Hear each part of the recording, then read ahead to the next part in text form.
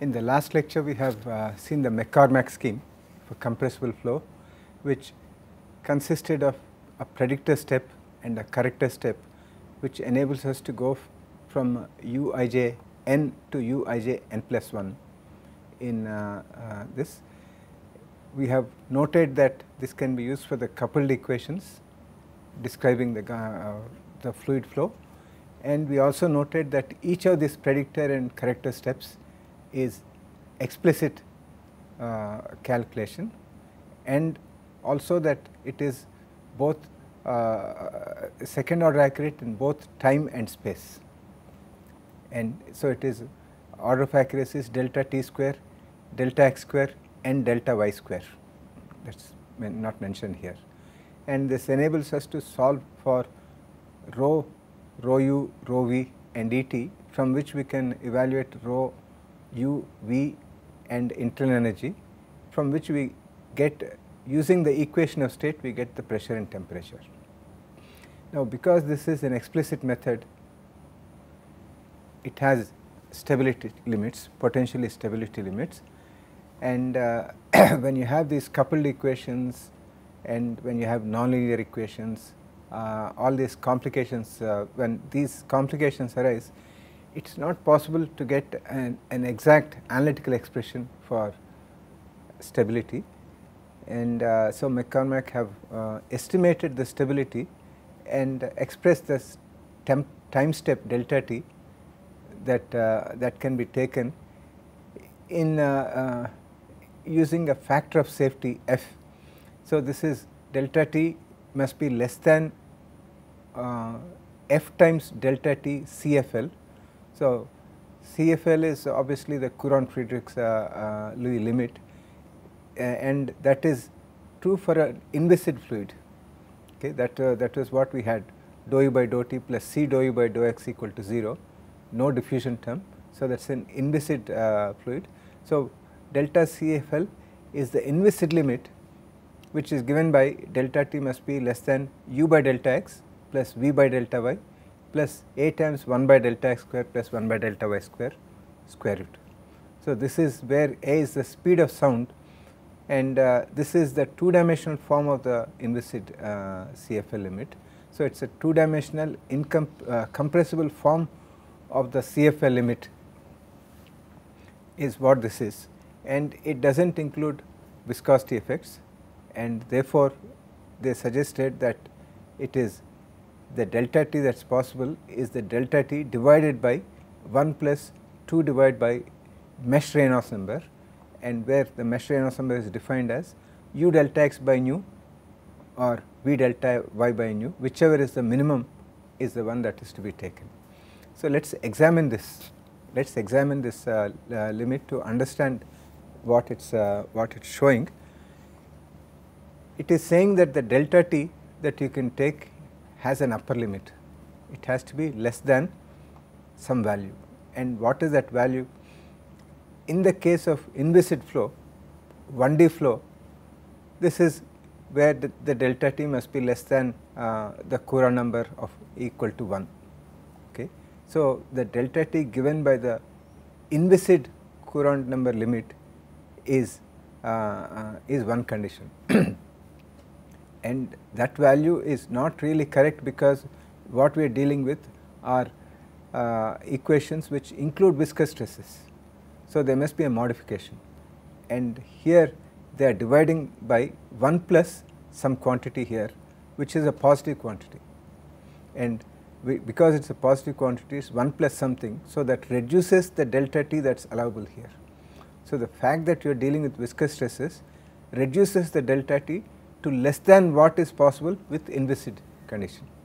Now, with this inviscid condition itself, we put Courant number equal to 1 for the 1D case, and here we have a 2D case, and for a 2D case, delta t is not just must be less than u by delta x, it is u by delta x plus v by delta y.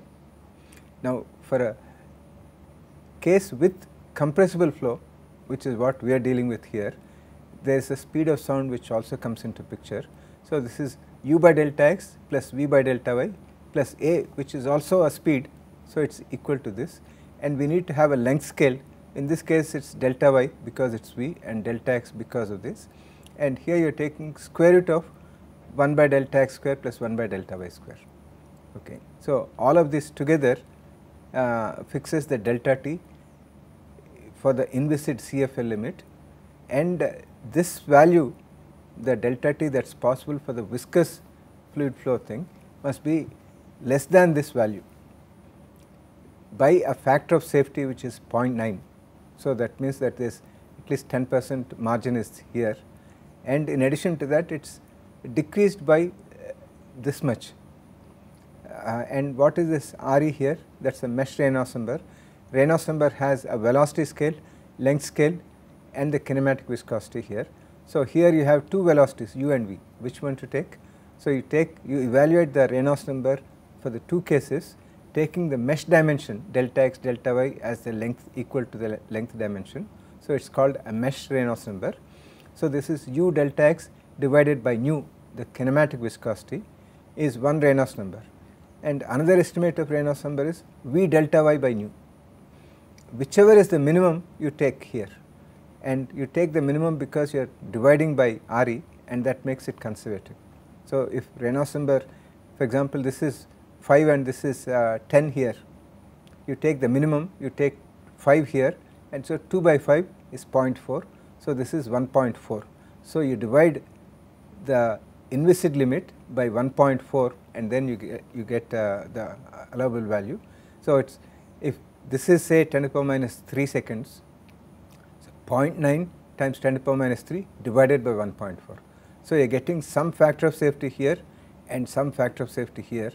Together you are modulating, you are modifying the inviscid limit for the viscous limit, viscous compressible limit is being evaluated in this way. So, this is an estimated stability limit, and if you are within that, MacCormack has found that it gives us a stable solution. Now, this has a specific feature here, which means that firstly that there is an upper limit, which means that you cannot have too large a value of delta t and you cannot have any arbitrary value of delta t. So, it may require, if conditions are such that your delta t is very small, then you have to compute for so many times before you can get up to a target time. Okay. And the delta t here depends both on u and v, it depends on delta x and delta y, and it also depends on the speed of sound. So, if the speed of sound is very large, then the delta t becomes small, because this is delta t must be less than u by delta x to the whole inverse. So, it is equal to delta x by u in a way. Okay. So, that means that as u increases, delta t will decrease. So, in the case where you have large speed of sound, the allowable delta t, CFL itself is limited, and the actual delta t that is limited for the viscous coupled solution is less than the CFL limit. So, as the speed of sound increases, as the flow becomes more and more incompressible, the allowable delta t decreases, and it can also decrease if your delta y is small or delta x is small. So, for example, when you have high speed flows, then you have boundary layer formation. So, in the boundary layer is very thin, so you need to have small delta y. When you make your delta y small, then delta t CFL will decrease, and that will mean that your allowable delta t decreases. So, there are certain restrictions, limitations of the Mac-Cormack scheme. It has, first of all, it has being explicit, and like the conventional FTCS, FTBS kind of things, it has an upper limit. It has something like an effective Courant number limitation, and that Courant number limitation is crucially dependent on delta y and delta x, and it is also dependent on the speed of sound. So, there are definitely conditions in which this particular method will have too low a value of delta t, and improvements are needed, and one such improvement is the beam warming method. And when we look at eliminating this delta t, we would like to go from explicit to implicit, and so we are going to look as an extra example, as a different method, implicit beam warming schemes. It is not a single method, there are variants here, and it is an implicit method. So, one could expect to have no stability condition, but in actual case we have coupled equations, and when we say coupled equations, we are saying that when we are solving for u, we need to know v, and we are making some estimate of v. It is not the exact estimate, and if you take two large time steps and in the process v is changing, then you could be wrong in the kind of values that you choose. So, even if you have an implicit scheme, you may need to restrict the time limit to some values. So, that is something, but implicit scheme will be better than an explicit scheme in terms of stability limit. So, that is what we are trying to do here. We are looking at an alternative to the explicit Mac-Cormack scheme. There is also an implicit Mac-Cormack scheme, but we would like to examine this implicit beam warming method, which has also proved to be a successful method and which employs a different way of taking account of nonlinearity, which enables us to get around this limitation of delta t arising in boundary layer type of calculations where delta y is small. So, in this part of the lecture, we will look at the application of the implicit beam warming method, or the derivation of the implicit beam warming method for the simple one dimensional case. And so, we are looking at a one dimensional wave equation type of thing, dou u by dou t plus dou f by dou x equal to 0, where f is u square by 2, it is a usual thing, and we have put it like in the previous cases in terms of the E and F's. In the same way we have put this particular equation. Now, the idea is that we want to have a second order accurate implicit method. We already have a second order accurate explicit method, that is the Mac-Cormack scheme. So, we would like to improve on it. So, we cannot sacrifice the second order accuracy that is implied in the Mac-Cormack thing. So, we would like to do better than that by going for an implicit method. So, the beam warming method is a certain way of deriving a second order accurate implicit method, and we first expand u I n plus 1 around u I n.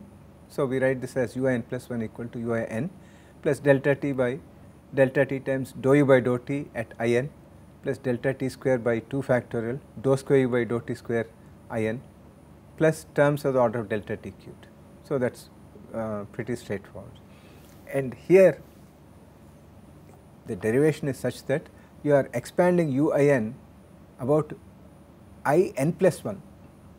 So, this is something unusual, but I would like you to note that in this case the derivatives are evaluated at I n. So, this is expansion about point I comma n or x comma t, and this is expansion about I comma n plus 1. So, x comma t plus delta t. Okay. So, that is the expansion of u I n as u I n. So, the u I n plus 1. So, you have minus delta t dou u by dou t, but it is evaluated at n plus 1 minus it should be plus delta t square by factorial 2 dou square u by dou t square I n plus 1 and so on plus terms of the order of delta t cubed. So, nothing different here, okay, nothing new here except the fact that this is expansion about I n plus 1 and this is expansion about I n. And so, now you subtract this from this, and what will you get? You get u I n plus 1 minus u I n, and you have equal to u I n. They do not cancel out. In fact, this goes that side, and then that becomes 2 u I n. So, once you do the sums, you will see that u I n plus 1 is equal to u I n plus half of delta t times dou u by dou t I n, which is coming from here, plus dou u by dou t at I n plus 1, which is coming from here. Because you are subtracting, this minus becomes 0, and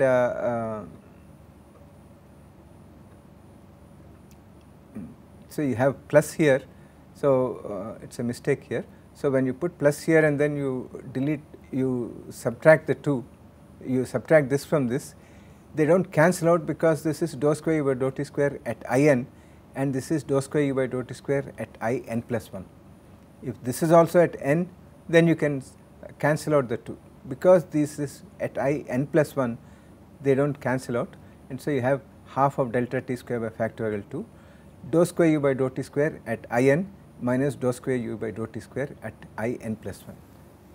And so we can write u I n equal to u I n half of delta t times dou u by dou t at I n plus dou u by dou t at I n plus 1, and this can be written as dou by dou t of dou u by dou t times delta t. So that becomes a delta t cube term. So this we can neglect this and say that we are neglecting terms of the order of delta t cubed. So this expression here is third order accurate as of now here.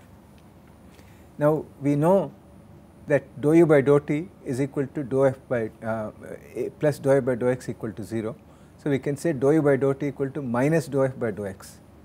So we can substitute that here. So we have dou u by dou t at I comma n, and that can be written as minus dou f by dou x at I comma n, and here you have dou u by dou t at I comma n plus 1. So you can write this as minus dou f by dou x at I comma n plus 1.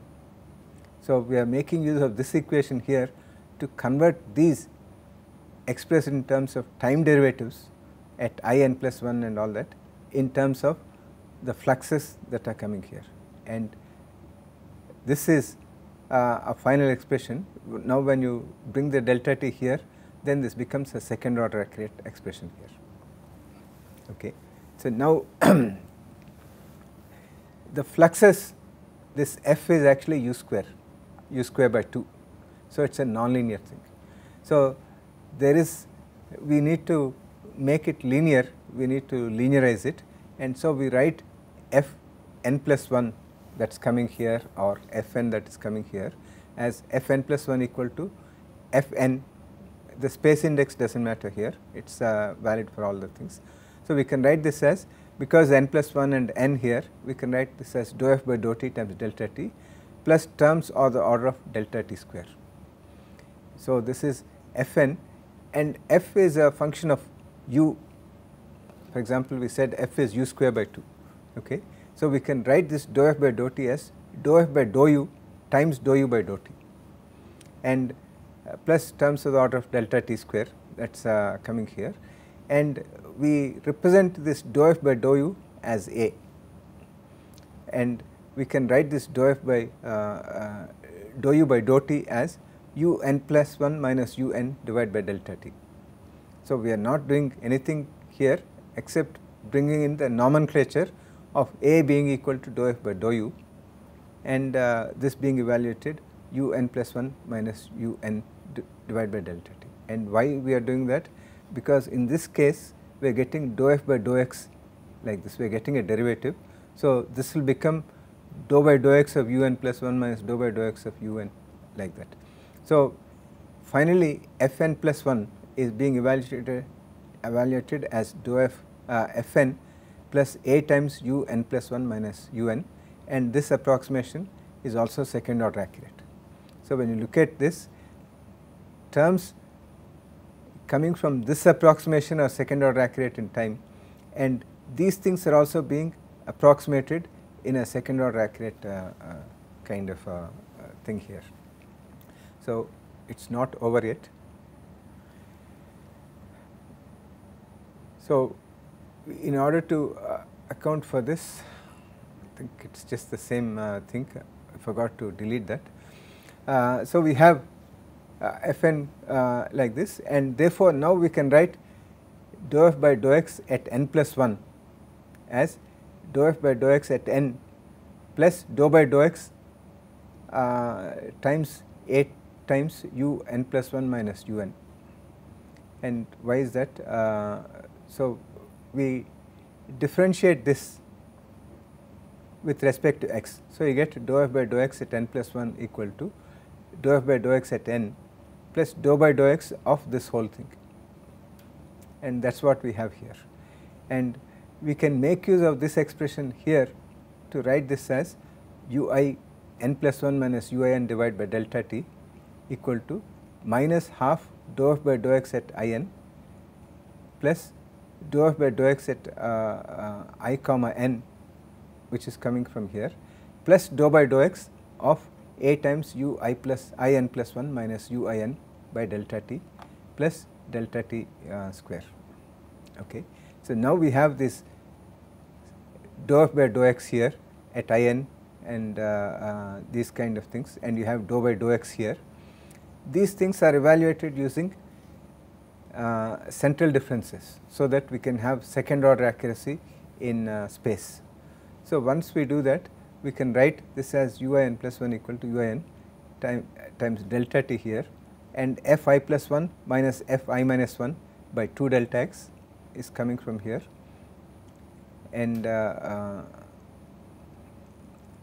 you have this plus this 2 and this 2 will cancel out to give you this. Okay. So, and this term is being evaluated as, again you have the minus delta t that is coming from here, and you can write this as a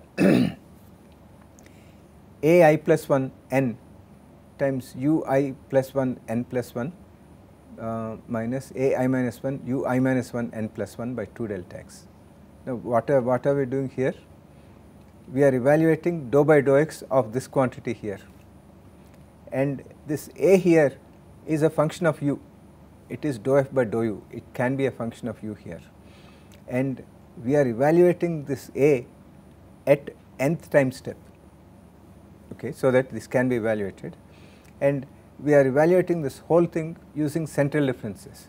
So, we are writing this as a I plus 1 here, u I plus 1, and we are writing for this one a u I n, a I minus 1 and u I minus 1 here. But out of this, these two terms, both are functions of u, a is being evaluated at n and u is being evaluated at n plus 1. So, this is I think this is n here. So, this is written as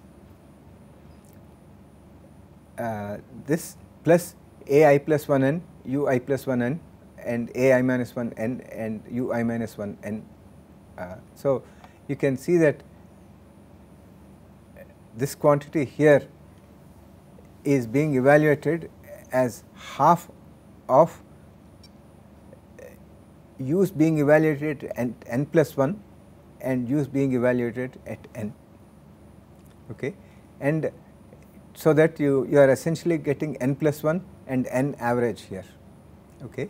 And we also have the a's always being evaluated at n, and spatially u's are being evaluated in such a way that there is central differencing, I plus 1 and I minus 1 and I plus 1 and I minus 1. So, together this gives us an approximation for the ui n plus 1 evaluation. So, if you look at this expression here, what do we need in order to get ui n plus 1? We know ui n f I plus 1 n, and so this is a 10th step. So, this can be evaluated explicitly, and here a I plus 1 n, so explicit evaluation. Here you have u I plus 1 n plus 1, so this we do not know, and you have u I minus 1 n plus 1, this is also not known because this is a 10 plus 1 time step, and here you have I plus 1 n n, so this is known here, this is known, this is known. So, in the whole expression here, in order to get u I n plus 1, you also need to know u I plus 1 n plus 1 and u I minus 1 n plus 1. So, together you have the equation here involves u I n plus 1 as a function of u I plus 1 n plus 1 and u I minus 1 n plus 1. So, in 1D case, this gives us a tridiagonal matrix involving u I plus 1 and u I minus 1, and you can write this as a tridiagonal matrix, and then we need to solve it. So, to that extent this is an implicit formulation. Okay. So, when we look at the beam warming method for the solution of this equation here, we have derived a second order accurate in time expression of delta t square through manipulation, and we finally brought it as dou f by dou x and all these things here, and we have accounted for nonlinearity here, and these spatial derivatives here and here are evaluated using central differences throughout, so as to make it second order accurate in time in space. So, second order accurate in time, second order accurate in space, and implicit because ui n plus 1 requires ui plus 1 n plus 1 and ui minus 1 n plus 1, and other terms which are involving the values at nth time step. And finally, this is linearized because this ui n plus 1 has this a here, this a involves u. So, this is where the nonlinearity is coming, but we have avoided the nonlinearity by evaluating this coefficient a at nth time step. So, this is known as the Picard substitution. The nonlinear coefficient is evaluated using the old value, and the actual variable value is evaluated using at the current time step. So, part of this nonlinearity is eliminated by making this coefficient based on the previous time step value. So, this particular overall scheme here is implicit, it is second order accurate in both time and space, and it is linear, and it gives us, in this case of one dimensional calculation, it gives us a tridiagonal matrix equation, and people have efficient methods for the solution of tridiagonal matrix methods. So, that is the advantage of the beam warming method. So, in the next lecture we will see how this is actually used, can be used for the solution of our coupled equations, these equations, because these are the ones that need to be solved in the real case. It is not just a simple one equation, but we can see how the method has come about. So, we can see how we have put together, how the method of beam warming method has been put together to solve this equation by incorporating special features, the features that we would like to have. And what are those features here? When you finally get the prescription, the final prescription, we have ui n plus 1 being evaluated using a method which is second order accurate in time, second order accurate in space. So, that means that we have good accuracy, and something that is linearized.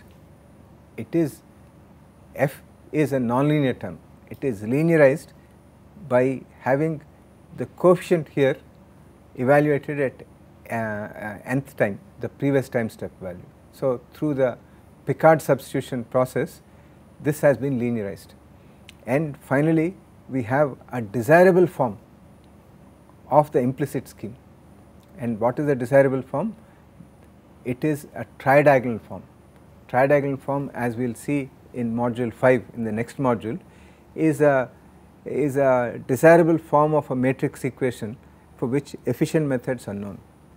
And so, that means that we can solve the equations efficiently very quickly without requiring too much of memory and without requiring too much of computational time.